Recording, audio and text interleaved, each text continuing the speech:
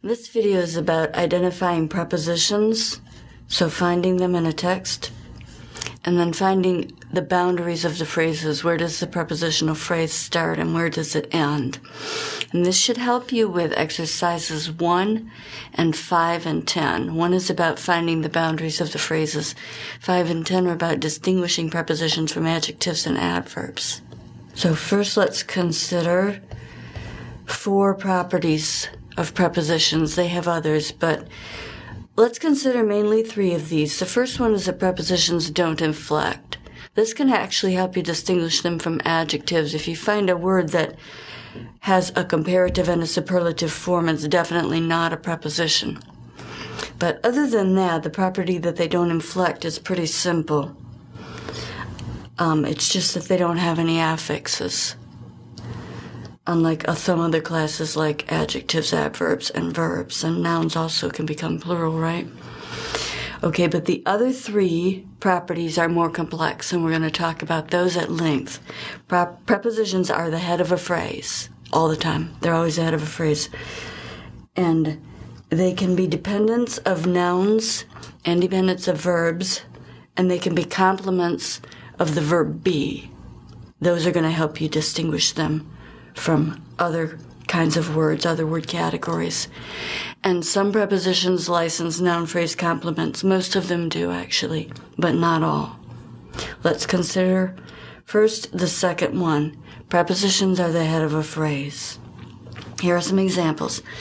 He lost the diabetes immediately after the surgery. After's the preposition, right? This is one that you can pick out, that nobody would argue about, right? So we know it's the head of the phrase. Immediately is modifying it. And the surgery is its complement. And we know that's a prepositional phrase. We know that that's a phrase because it can be replaced all with one word. He lost the diabetes then. Right? We could also drop the modifiers and keep just the head. He lost the diabetes after. Now, we wouldn't do that except in context, right? But in context, you could. Somebody could ask you, now, did he lose the diabetes before the surgery or after? And you could say after. You couldn't say immediately, and you couldn't say the surgery. You can drop all of the phrase except the head in those cases. The head is after. So we know it's a phrase and we know it's a prepositional phrase because the head is a preposition. Your second example is, she's clear after being fully informed that it is what she really wants. Same preposition, right? After. It has a complement again, being fully informed. That complement's not a noun phrase, right? It's a non-finite clause. Don't worry about that. We'll talk more about the complements later. But this is a prepositional phrase just like immediately after the surgery. After is the head.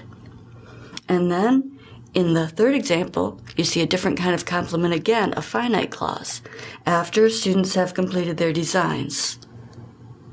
Right? And again, somebody would say, now, would the students create their second concept map after they've completed their designs or before? And you could say after. You could answer with just the head of the phrase. So it's functionally the same as after with a noun phrase complement. It's just a prepositional phrase with a different kind of complement. The fact that prepositions are the head of a phrase helps you distinguish them from subordinators. What you may have been taught to call a word like after when its complement is a finite clause, like after students have completed their designs, is a subordinator. You may have been taught that words like after and when and before and since and until are subordinators when they have a clause as a complement. There's really no reason to think that. It's much simpler if you believe that prepositions can have clauses for complements. Then after is a preposition all the time. You don't have to say it's a preposition when its complement is a noun phrase like after the party, but it's a subordinator when its complement is a clause like after we're finished. You could just say it's a preposition all the time. The other reason for calling these words prepositions and not subordinators is that they don't act like the two words that we know are subordinators, or the three words. We'll get to that in a minute. The two words that we know are subordinators are that and whether. So here's an example of each one. We know that students have completed their designs. In that case, that is a subordinator, right? The complement of know is students have completed their designs. It's that clause. And that marks it as a subordinate clause. Note that you can drop that. We know students have completed their designs. We do that all the time. That can't possibly be the head of the phrase because you can leave it out and there's no effect. And notice another thing about the prepositional phrase headed by after in the first sentence is how easily it moves around. You can say, students would create a second concept map after they've completed their designs. There's no problem moving a prepositional phrase around in the main clause. A subordinate clause doesn't move that easily. You wouldn't say that students have completed their designs we know. If that's possible at all, it's much, much rarer, right? You wouldn't say whether students have completed their designs we don't know. So the fact that sometimes a subordinator can be omitted when it's that, right? Not when it's whether, because that one needs to be there to mark the clause as interrogative and subordinate, right? And also the fact that subordinate clauses don't move around when they don't have a preposition, when they're not inside a prepositional phrase, subordinate clauses don't move around inside a sentence, distinguishes them from a prepositional phrase with an actual preposition as a head, right? So we are going to say that the only subordinators in English are that and whether, right? Other things that you may have thought of as subordinators, we're going to say are prepositions. They just can take a clause as a complement. Now here's the one snag to that is that sometimes whether can also, you can substitute if for whether. Sometimes you can substitute if for whether. So technically there are three subordinators. There's that, whether, and if. If is also sometimes a preposition. So this is a little bit tricky. Compare these three sentences. We don't know whether students have completed their designs. You could also say, we don't know if students have completed their designs. It's exactly the same sentence, right? So in that case, we can't argue that if is anything except the exact same thing as whether. It fits in exactly the same place, and it gives you exactly the same structure. So whether and if are the two subordinators that mark subordinate clauses that are interrogative. We'll talk more about those later in a different chapter, so don't worry too much now. Now look at the second sentence. When logging in, they see if the picture is displayed to verify they are on the right site. Can you swap out whether there? Listen to it in your head. Does it sound good with whether? It does, right? They see whether the picture is displayed. So if there is a subordinator, right? However, look at the third sentence. It will be difficult for them to be counted if we don't know the count ourselves. It will be difficult for them to be counted whether we don't know the count ourselves. No, bad sentence. In that case, we have to say if is not the same as whether. And you see a meaning difference too, right? This is setting up a condition. It's not just telling you a question in a subordinate form. If like that, you could swap out other prepositions, right? It wouldn't make sense, but it would be grammatical to say it would be difficult for them to be counted unless we don't know the count ourselves. That doesn't make sense, but it sounds like good grammar, right? It is good grammar. You can put prepositions in that place. So if, when it's doing this, when it's setting up a condition, is a preposition. And you can always tell, because just try substituting whether. If it works, that's a subordinator. If it doesn't work, that's a preposition. So the three subordinators in English are that, whether, and if, Don't try to call anything else a subordinator. If it's something that might be a preposition, then test to see if it's an adverb or an adjective, and if not, it's probably a preposition. Now let's talk about property number 3. A characteristic of prepositions is that they can be dependents of nouns, dependents of verbs, and complements of the be verb. They're very flexible in this way. Here is an example. Hirai went on to say that Sony was working on a new generation of laptops.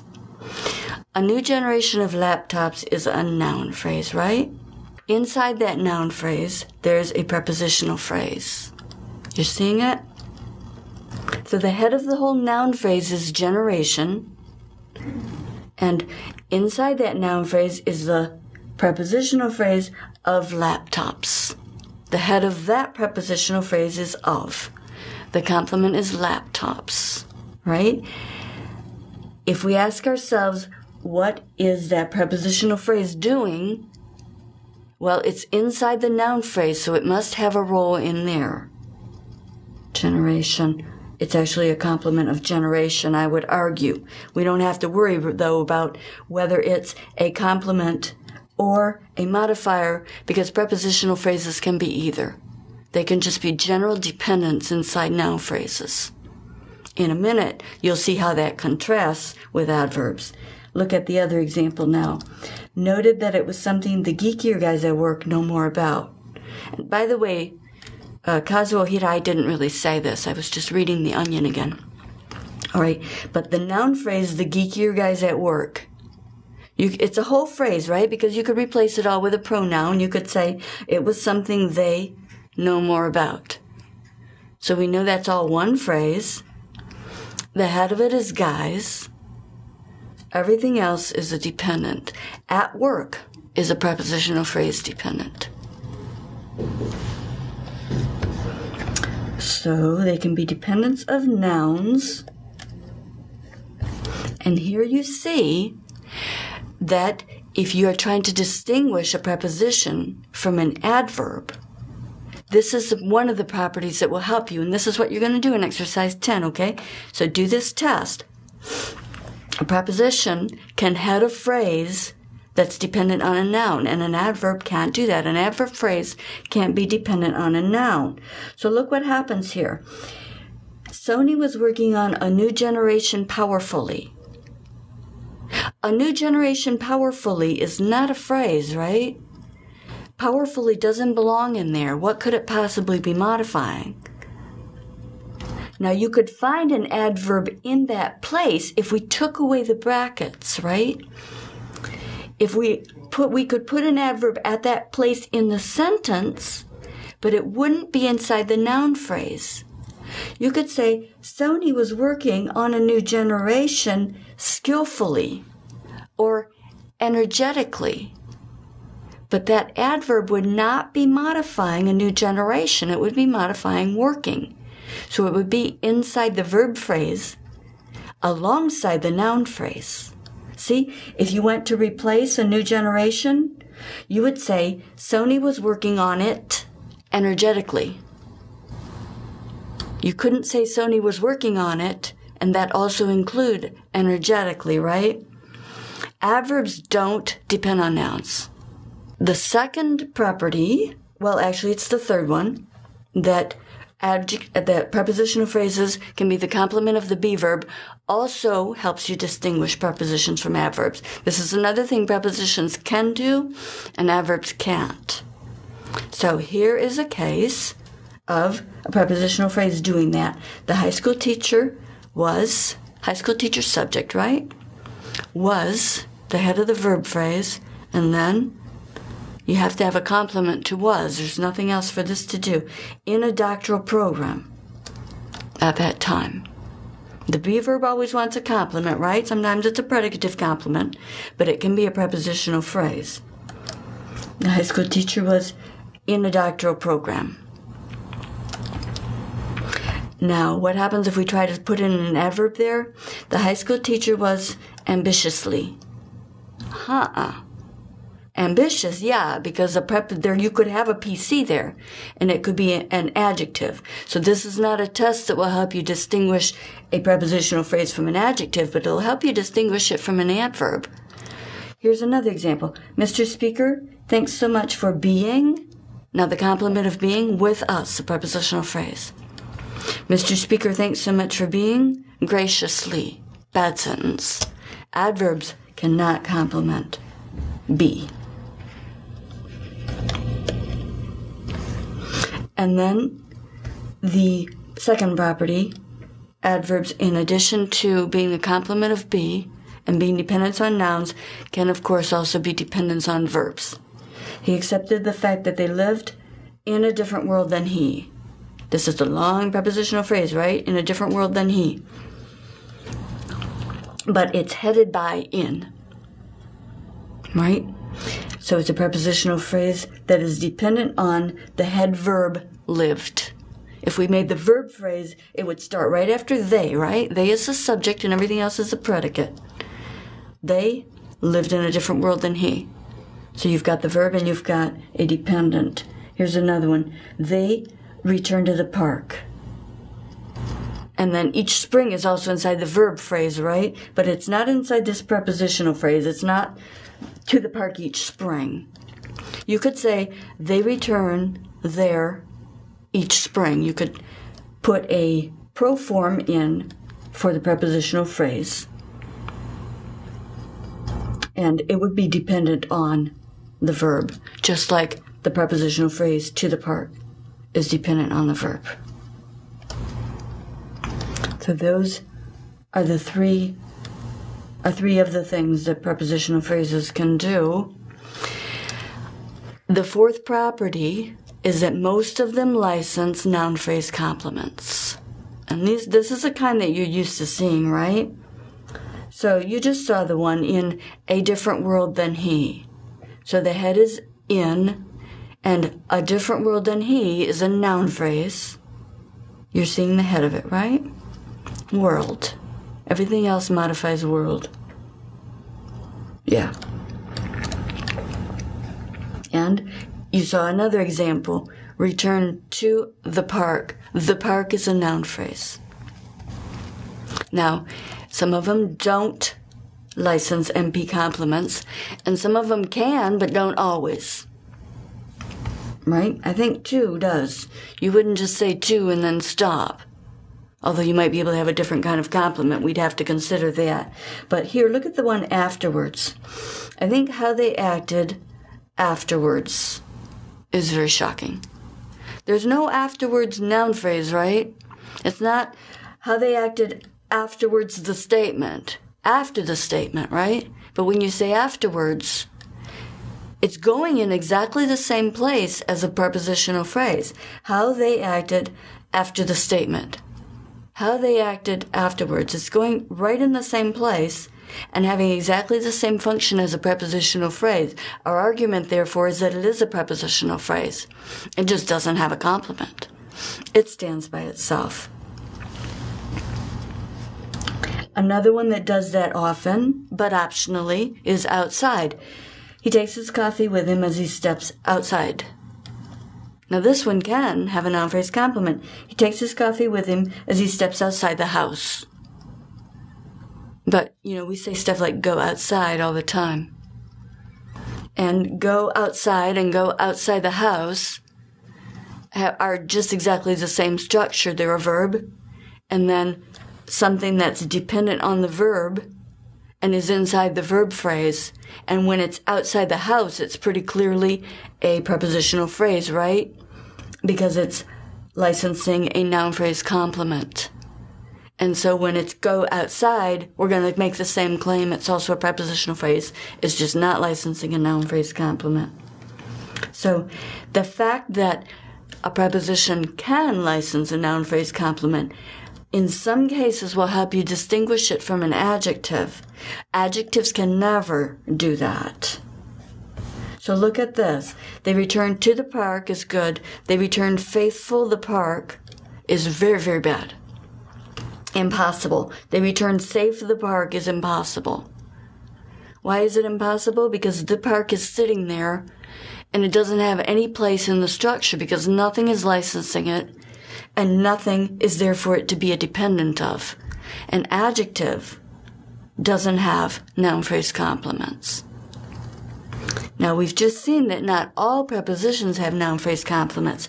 So when you do exercise 5, be careful about this. Remember, the principle is that if the word can license a noun phrase complement, it's definitely not an adjective. So your proof is pretty much done. You don't need to do any other tests. But if it can't license a noun phrase complement, it still might be a preposition, because some of them don't. In that case, you do a further test. For example, remember the first property that prepositions don't have any morphology. They don't take any affixes. But adjectives do usually take comparative and superlative. So go ahead and do the test about comparative and superlative. If you can get something like safer, safest, then you've shown that it's an adjective and not a preposition, and once again your proof is done. If it doesn't take morphology, then you have some more evidence that it's probably not an adjective, but you should do a further test to see. You should do the predicate test. All right.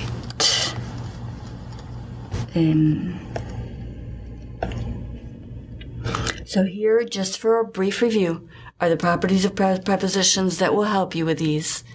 They don't inflect, no morphology. They are the head of a phrase. They're not subordinators. They can be dependents of nouns, dependents of verbs, and complements of be. This is in contrast. Some of these properties are in contrast to adjectives and adverbs, and some of them license noun phrase complements. Adjectives don't. Now, the last thing I want to do is let's practice. We've done this indirectly a little, but let's practice finding the beginnings and ends of them. Usually they come first in the phrase, but they can have a modifier in front of them. So you can say under the couch, but you can say right under the couch. And you can say after the meeting, but you can say immediately after the meeting. So it's possible that they'll have one word or just a short phrase in front of them, so check for that. But usually the problems come identifying the end of the prepositional phrase. So remember to look for what's dependent on the preposition and try substitution tests.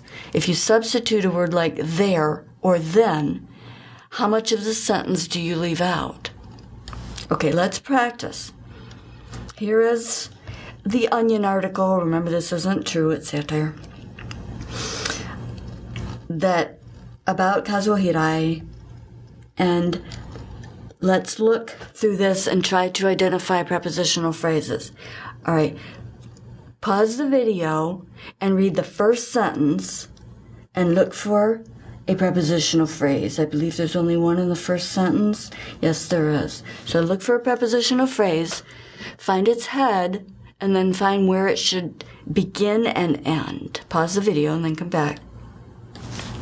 All right, in the first sentence, the prepositional phrase is at a press event. Now, I hope you didn't include today. If you did, you know this was a little bit difficult. I questioned myself about whether today belongs in there. And why I decided it didn't is this. You could swap the order of those two phrases. Kazuo Hirai announced today at a press event that blah, blah, blah. If you can do that, they have to be two different phrases. You wouldn't be moving things around inside your phrase like that. So I'm arguing that at a press event is the end. And you can also say, Kazuo Hirai announced there today, which stylistically is bad, but grammatically is okay. Second sentence, pause the video. Let me see how many there are in here. 1, 2 is all I see. Pause your video and find 2 of them. Okay, what I'm seeing in number 2 is on it. Do you see that? Some pretty cool first-person shooting games on it. A short one, right? But since you have the word and after, and it's not on it and on something else, it's pretty clear that it ends there. I don't think you have any trouble with that. And nothing's modifying on. And the other one, did you get this one? Because this is one of the ones that would traditionally be called a subordinator, but your book argues that it's not. You see it? It's while. While, now what's the complement of it? It's a clause. He's not personally into this sort of thing. That's the end of that clause, right? The subject is he, and the predicate is not personally into this sort of thing. So while he's not personally into this sort of thing is a prepositional phrase. Now, I hope that you didn't indicate any of the infinitive phrases. The word to can throw you off, and don't let it, because to is a preposition sometimes. But notice that no prepositions have bare verbs as complements. Right? We saw some that had 9 finite clauses, but those clauses were headed by gerund participles or past participles. Gerund participles or past participles. When you see something like to have, or where's the other one? To play Blu-ray, those are infinitives. The to is not heading the phrase there. The verb is heading the phrase. So when you see to followed by a bare verb, don't mark those. Now let's move on to the third sentence. Let me see how many I see here. To be called we will not do, right? Because to be called is an infinitive. I see 1, 2, and that's all. So pause the video and look for 2 prepositional phrases. All right, sentence 3. The first one I see is headed by from. From what everyone's been telling me. That's a noun phrase. Don't worry about its structure. Just worry about the fact that you can tell where it ends. You can tell where it ends, right? From what everyone's been telling me could be removed from the sentence. You could say, but it's supposed to be pretty cool. When you can take something out as a unit, that's pretty much like the substitution test. How much you can take out tells you the boundaries. Could we substitute anything for that? I think so, which again I know is just super lame, but therefore it's supposed to be pretty cool. I changed the meaning there, but nevertheless in the structure, that part can be replaced. So that's one, and then the second one is for being a video game thing. Now, in this case, the complement is one of those non-finite clauses we talked about. The head is not be, it's being. That's fine. Being a video game thing is fine. A non-finite clause headed by a gerund participle can be the object of a preposition. Notice that it can be the object of a preposition that's not to, for being a video game thing. So we know for sure that that one's not an infinitive because the preposition's not to. And therefore, even if we put in the preposition to, we'd say it's not an infinitive, right? But to be pretty cool is an infinitive. That one's not a prepositional phrase. The next sentence, it could end up being kind of neat to have around the house. Now this one, we could talk about up. But let's not, because this is one of those phrasal verbs, and that's in a different part of the chapter. So let's say if you call up a prepositional phrase here, or if you don't call it a prepositional phrase, I'm okay either way, because actually you just have to say more about it to talk about that one.